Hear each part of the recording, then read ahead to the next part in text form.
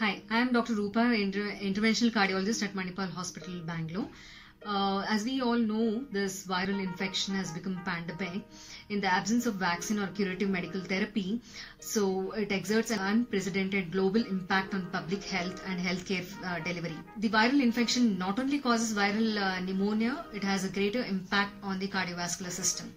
Many people are vulnerable to this viral infection, especially elderly people with diabetic, hypertension and obesity, patients with previous coronary artery disease or cerebrovascular disease, patients with heart failure patients, and patients who have undergone heart transplant who are on immunosuppressive therapy. They are most vulnerable to complications associated with the viral infection. So higher death rates have been reported in this population also.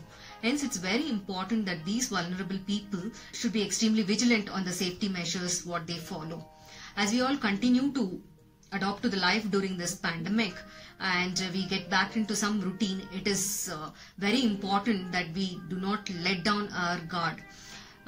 It's very important that we follow the safety measures which we know in a day in and out, which is being repeated several times, and as this is the best measures we know to contain the spread of the infection. See, especially the cardiac patients, who are highly vulnerable for these infections, they have to take utmost safety precautions like avoid people who are sick and continue social distancing, wash hands thoroughly with warm water and soap water, avoid touching nose, eyes and mouth, and self-isolate yourself. You have mild symptoms like fever and cough, and we all need to be extra vigilant when we leave home.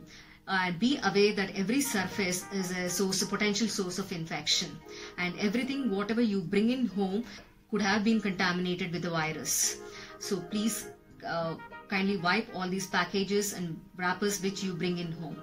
So maintain a healthy lifestyle, eat healthy regularly, and salt restriction and fluid balance should be maintained in most of the heart failure patients. Quit smoking, restrict alcohol intake, get adequate sleep, keep physically active, walk around your garden, try to keep busy in course like gardening, do some breathing exercises and avoid these negative messages, be positive. And as a medical advice, all our cardiac patients should continue the prescribed medications. Do not stop the medications unless told by your cardiologist. So diabetic and hypertension has to be controlled. Make use of your home BP monitoring. See that your BP is under control. There are a lot of fluctuation in the BP. Please do freely contact your doctor, and if necessary arises, visit them. We at Manipal Hospital have taken all necessary precautions, safety measures for these patients as well as all our healthcare staffs. Do not hesitate to contact the doctors when you have worsening of symptoms like chest pain or breathing difficulty. Do not interrupt your follow-up. Ambulatory heart failure patients, they can contact the doctors through telemedicine, and you can take their advice on follow-up. And you have to seek medical help immediately if you experience severe chest pain or worsening of the breathing difficulty. Stay safe and healthy, and do contact us either in person or through online consultation.